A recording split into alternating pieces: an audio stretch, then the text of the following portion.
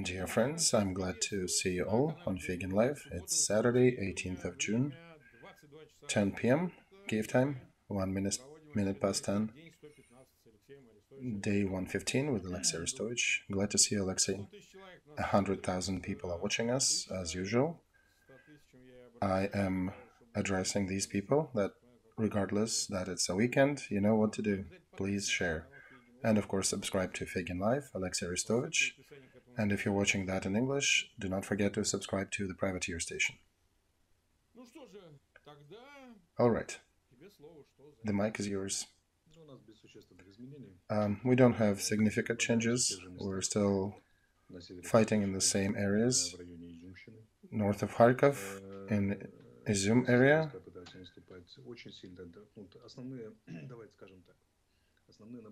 Well, let's put it this way. The main areas of pressure is from Izum to Slavyansk and from Popasna to Bakhmut, trying to cut Bakhmut-Severodonetsk road. They actually reached the road there, got their asses handed to them, and returned back. But they're pretty close to the road anyway, and the fact is that we're not really using this road for a long time already, and we use different routes to supply.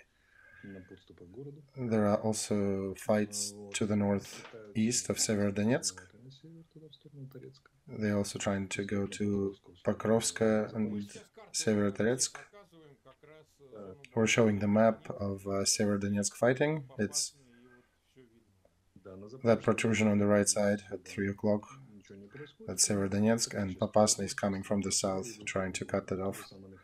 Also, no much to report on Zaporozhye and on Kherson fronts. From the meaningful things, it is important to look at what's happening with the artillery fight. During the last 24 hours, we destroyed at least 7 serious munition depots on the Russian side, on the occupied side, and each of them had at least 1,000 different munition caliber items, and they exploded for several hours. So that pisses them off, and they were hitting they were hitting Kharkov.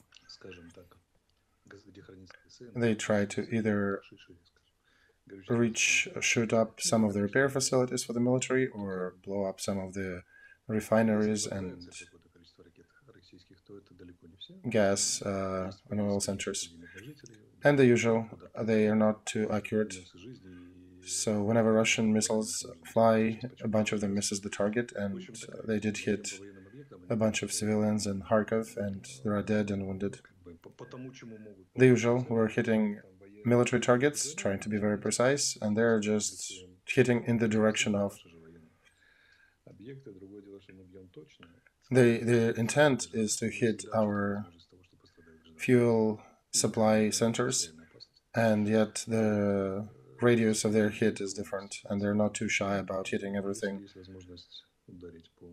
We try to be very accurate and not damage anything civil in the vicinity of a military target, and Russian side does not really care if their strike might kill a number of civilians. They really are not do not shy away from it. All right, so a question about Kharkov. Do you think the situation has not changed from the beginning and the threat to this city still does not exist? There is a real threat to Kharkov. Actually, in Belgorod region in Russia, they have accumulated about 5 or 7 battalion tactical groups, which, if thrown on our territory, can give a lot of difficult moments for Kharkov. There are not force enough to capture the city, but they can get closer to it, put some field artillery, and shoot it up. They also have a mix of different aviation, about 6 storm fighters and about 10, 12 interceptors, so jet fighters, so they can use that. And Kharkov is still a border city. There was a time, remember, when we got to the border and recaptured the territory. Now we had to withdraw a little, and they're pretty close to the city, so they can reach it with a long-range field artillery already. But yeah, military management, military command knows about it. We're working with the situation. We cannot be strong everywhere, so if we're using force some other place, we cannot have overwhelming position near Kharkov. So citizens of Kharkov, please be on the lookout for the sirens. It is real, and last night they actually were hit with Iskander missiles from Belgorod region. So there is a definite level of threat there. All right, do you think it's an attempt to distract from Severodonetsk and Lysychansk and road to Bakhmut? Is it still the diversion, or is it now a new plan? It is very logical and cruel military story. While we are tiring Russian forces from Severodonetsk to basically all the way there on the Eastern Front, we're also slowly creeping up to Kherson. We're hitting them with one hand and creeping up to them with another. And they're doing the similar thing with Kharkov. And we'll see what happens. It's war, so you have enough forces to protect Kharkov, right? Because, if you trade Kherson and Kharkov, no, they will not capture Kharkov. We have enough garrison there to defend the city. But the bad thing is that it will still be within reach of their artillery, and they will be shelling it with whatever they have. So people living in Kharkov need to be very careful and understand that they are a frontline city again, which at this point is just a figure of speech because they've been shelled with artillery for over a week already. It's more for those who do not live there, so that the whole country understood what's happening.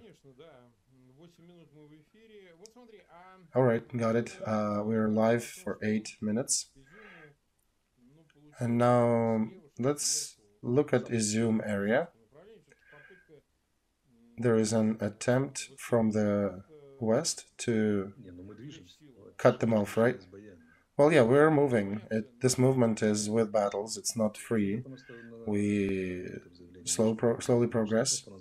And according to the statements of our general command, we're following Siversky Donetsk towards Izium, causing all kinds of trouble, and also looking for different options to block their attempts to cross the river.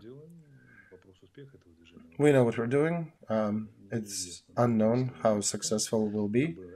We don't know details of how much of the force is there, for at least available for the public. And I mean, we military people know, but it's not to be disclosed. So, but there are no news on both Izium or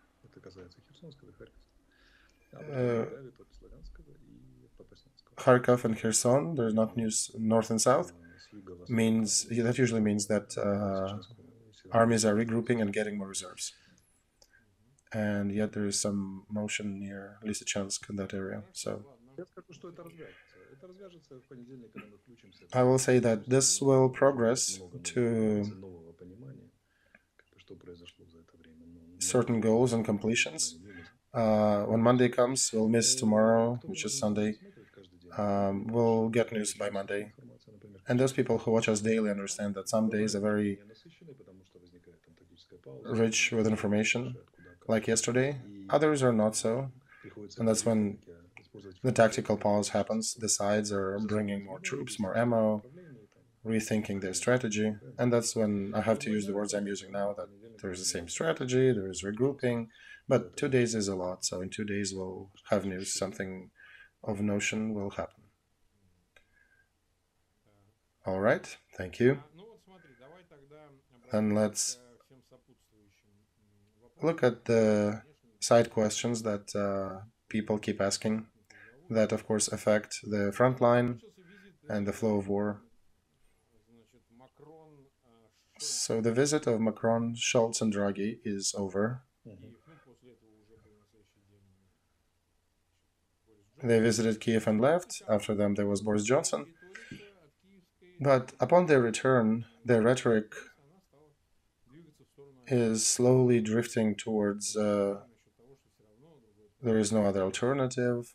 We need to sit down and negotiate with Kremlin and Putin. So the question is,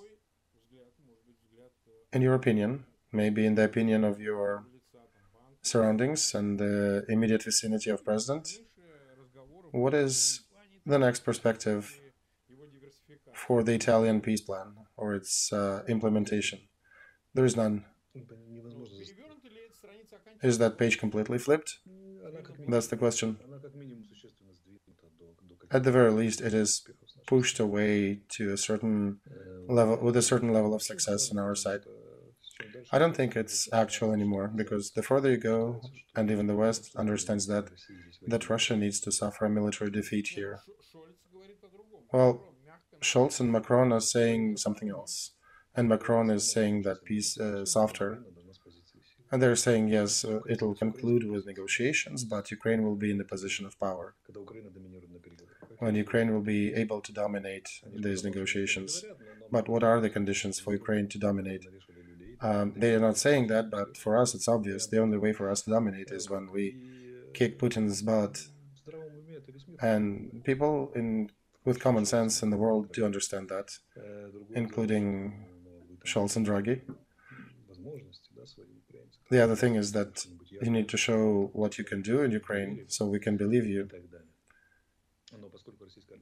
But since Russian army still has the battle potential, significant one, and we're not at our level where we can launch a counteroffensive full scale, so there'll be some time before that emerges. And we'll get to certain steps. Either Russians get to Severodonetsk or we get to Kherson.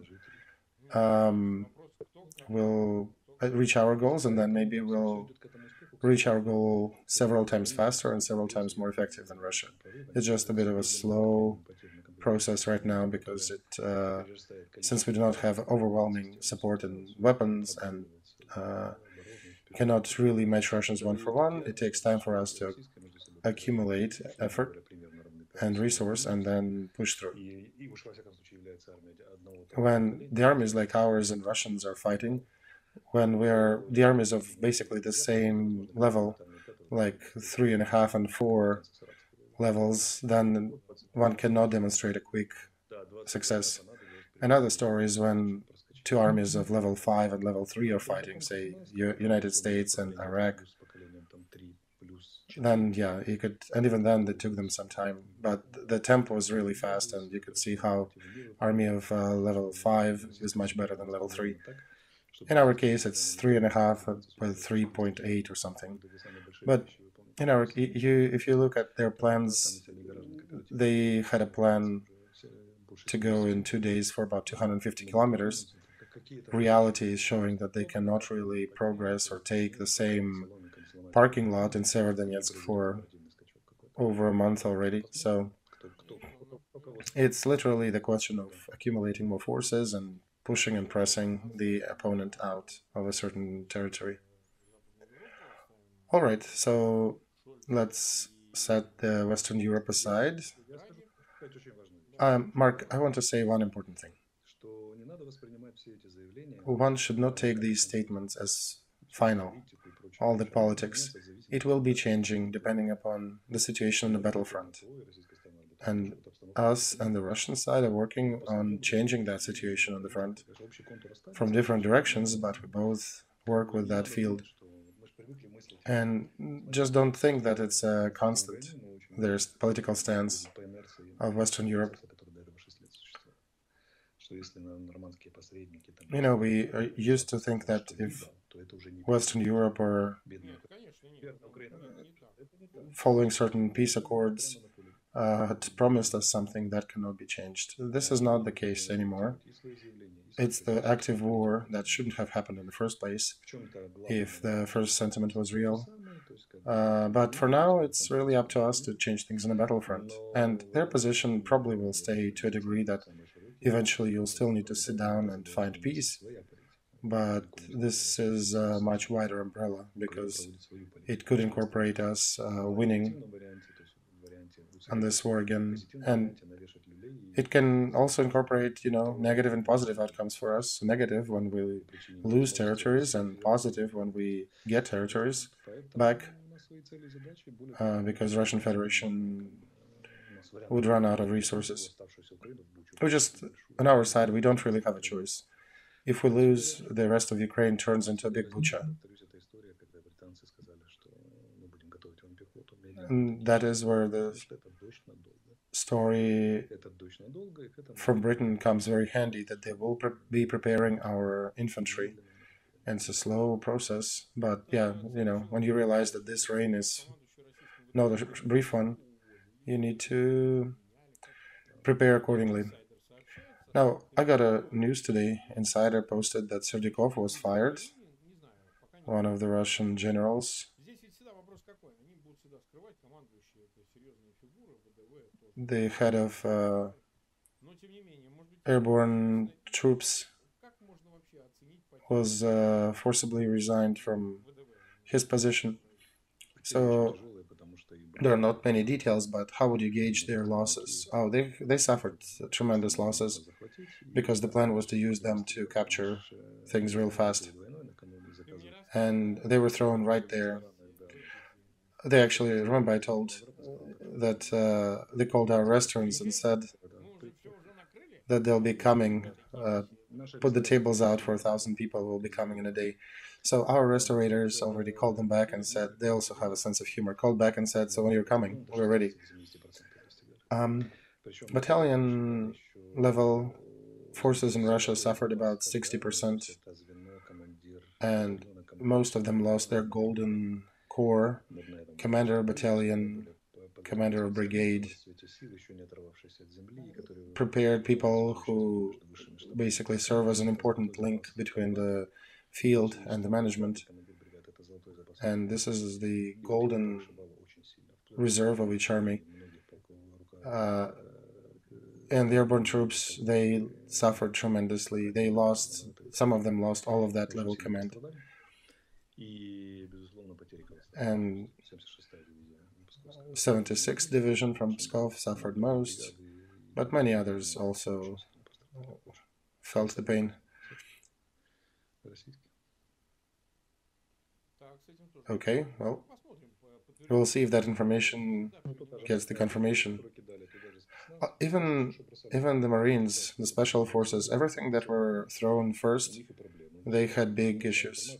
They lost a lot of people.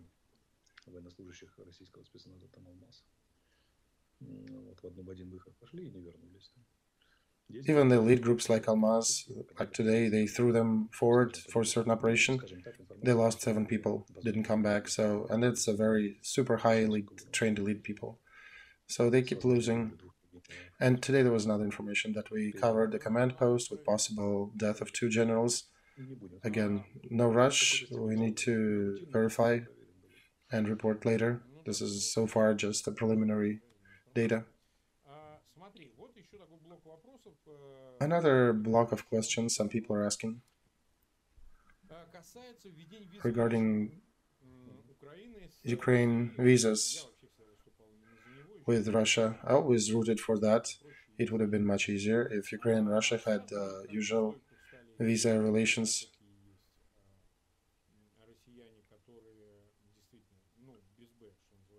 And of course, there are Russians who support Ukraine, who resist the power in Russia. Some of them leave the country, left for the West, others left for Ukraine. So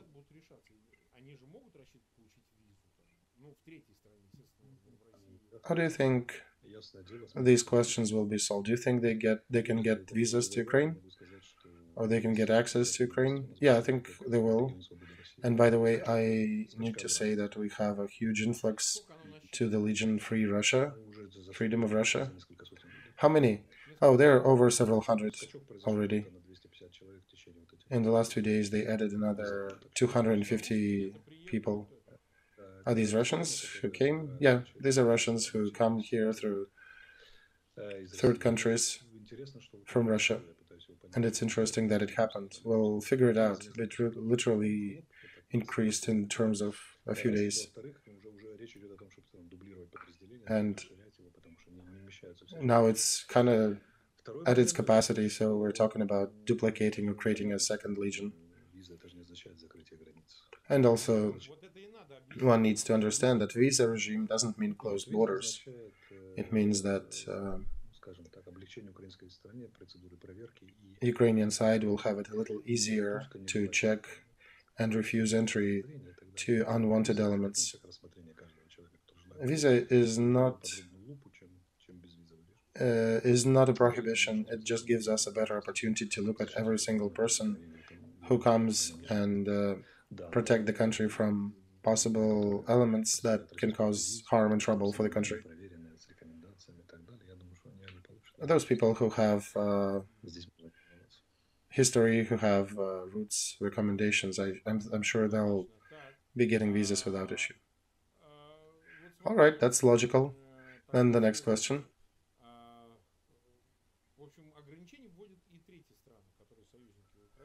Third parties, which are allies to Ukraine,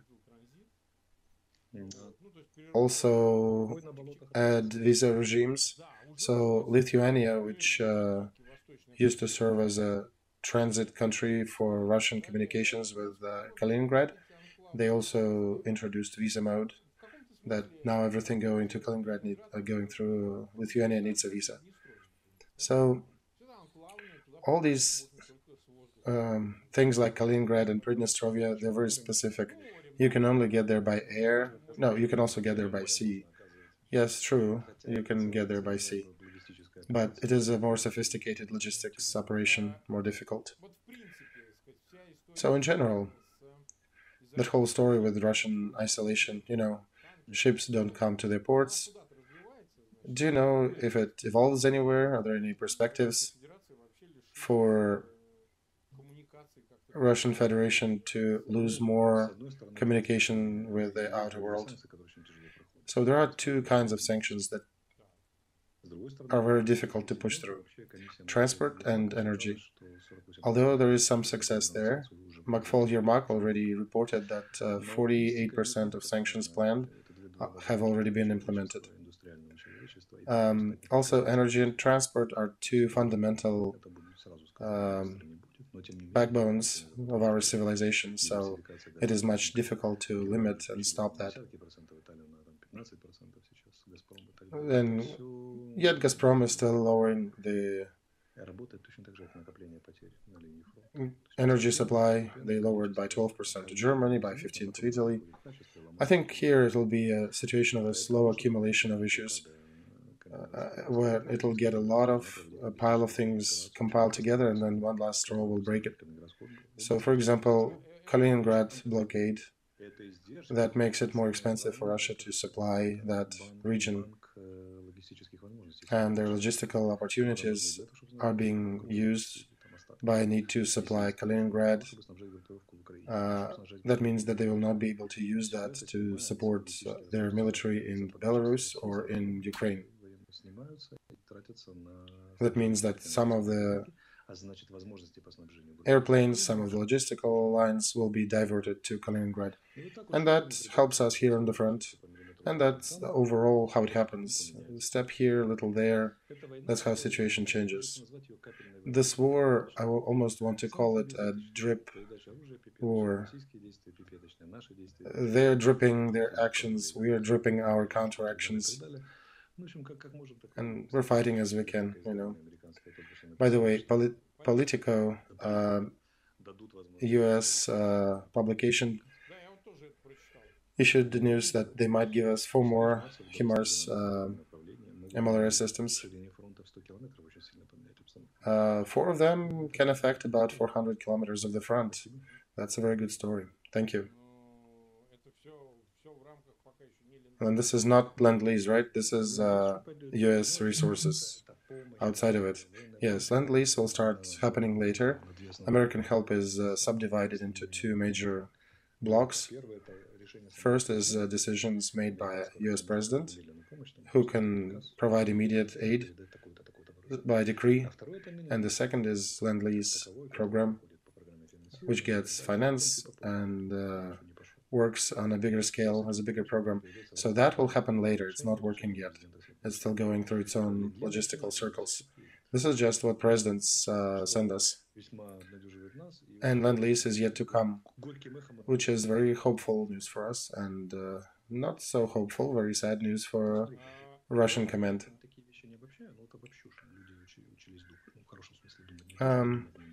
I'll summarize a few things to kind of show people how to think militarily, in politics and military areas.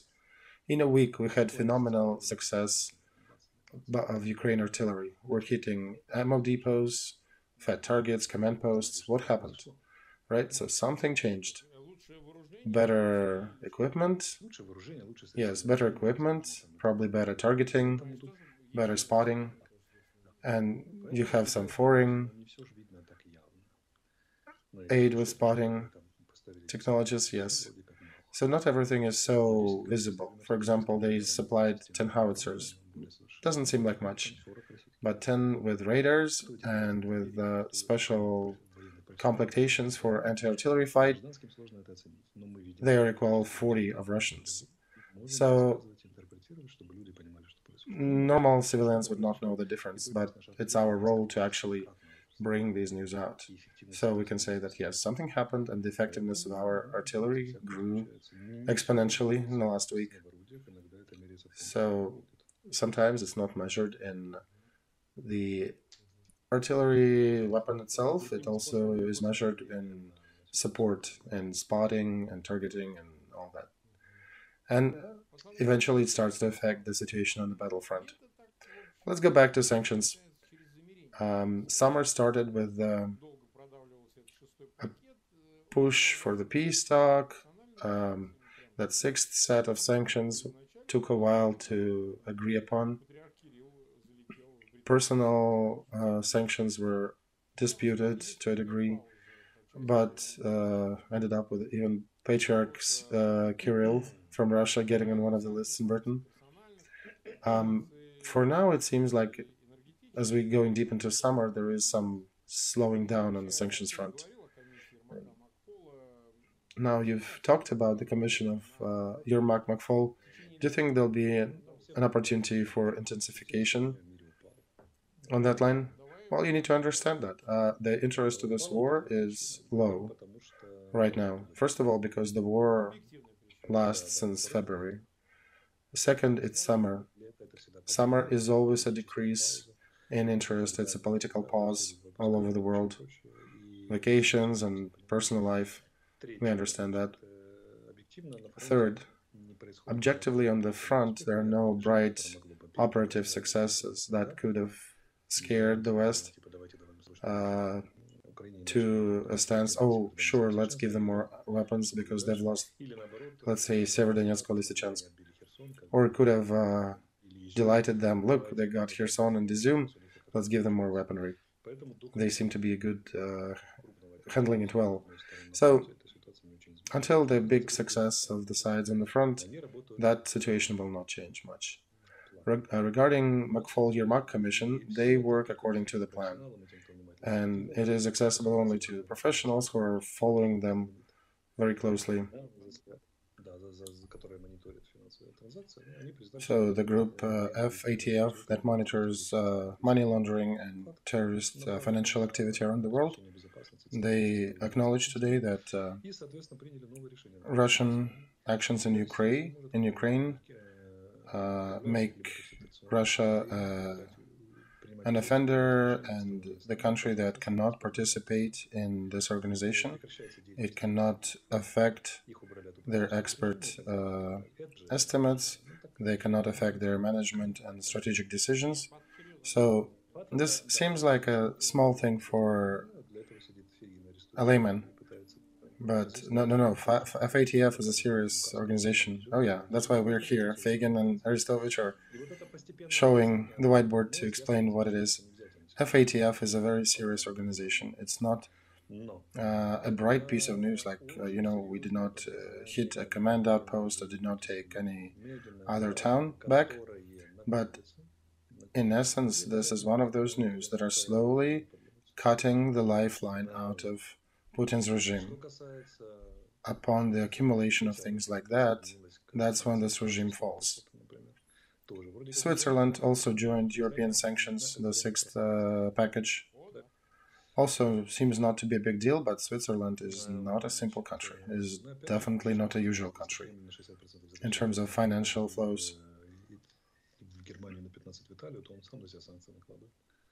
Also, if Kremlin limits the gas supply to Italy and Germany for 15, 12, 20%, they're kind of sanctioning themselves as well. Also, it's summer, so the demand is not high for energy, and also people are a little tired with war. They're focusing on other things. As autumn comes, there is a new political season starting, and it'll come into motion all over the world because there'll be new politicians, new political ambitions to punish, to solve, to aid. Or this can also be changed if one of the sides starts moving and changing the situation on the front before the end of summer. But seems like Russian side will not be able to do that, because in most of their detachments they have 30 to 40% people refusing to fight, and up to 50% of their detachments have very old weaponry. So it basically shows that the Russian side is losing its battle worthiness and capacity to win and fight longer. So there'll be a time when the situation will change and we'll start moving forward and liberating our cities and encircling and surrendering Russian troops. Those would be bright news that people will get their information and attention fix listening to that. But for now, it's a pause, somewhat of a pause period, and everything will come back to a movement again soon. It just, the nature of it, it's a cycle.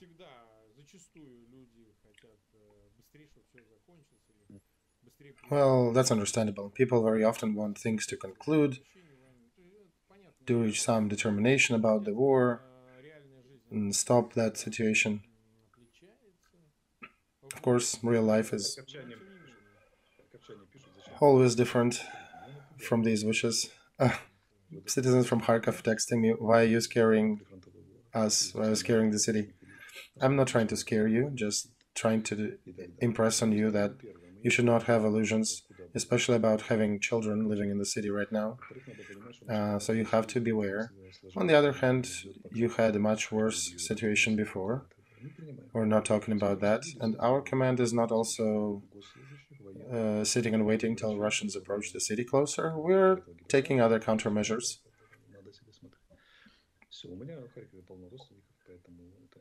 I personally have a lot of relatives in Kharkov.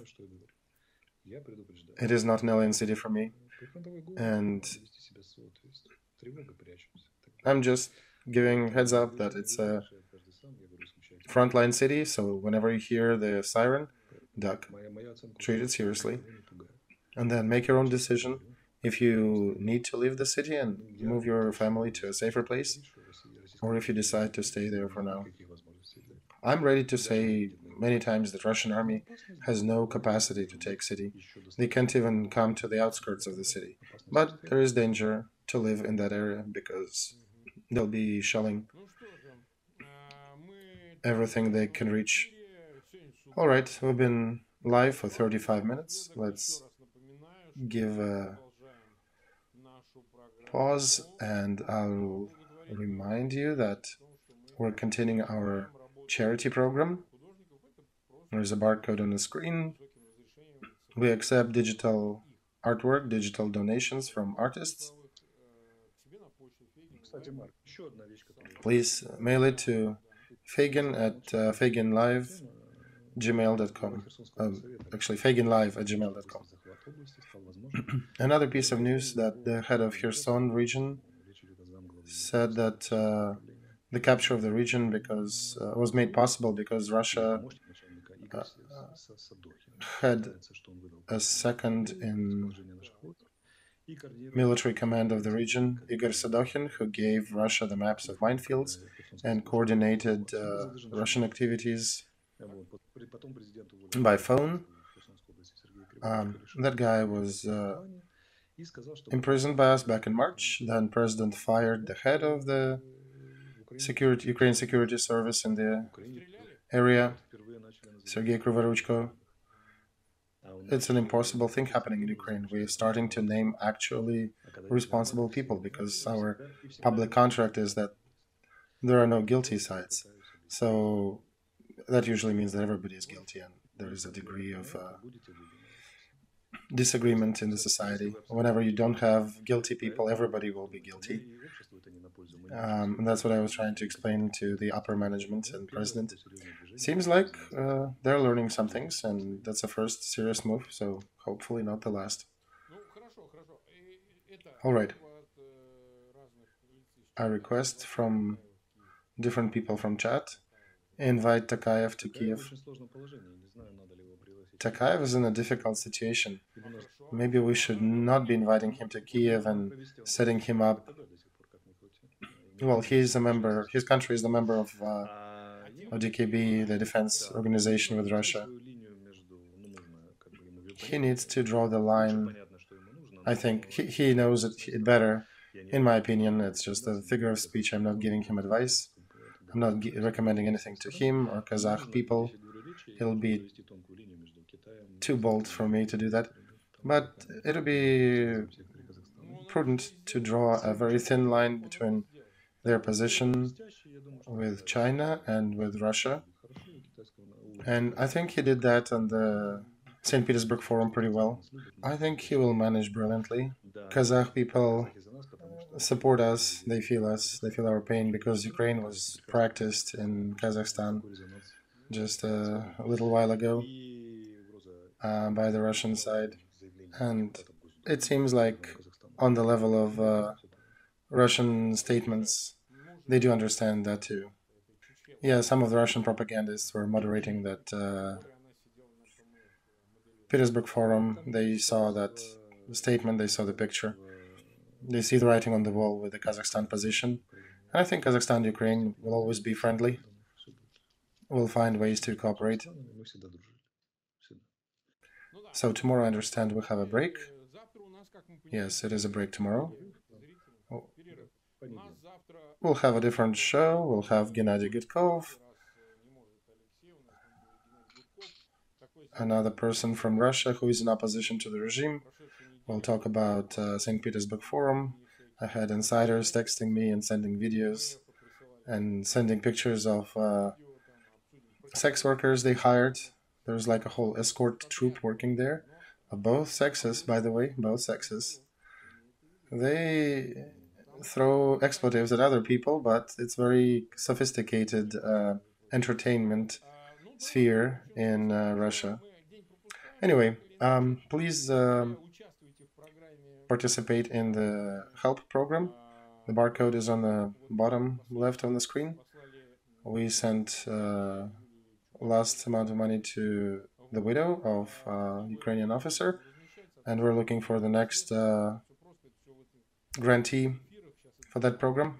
It's a bit difficult. The stock, that trade platform, OpenSea, and the money transfers, so we're working the logistics of it. It's somewhat complicated, but please come join. Olexiy, see you after tomorrow. Goodbye. See you.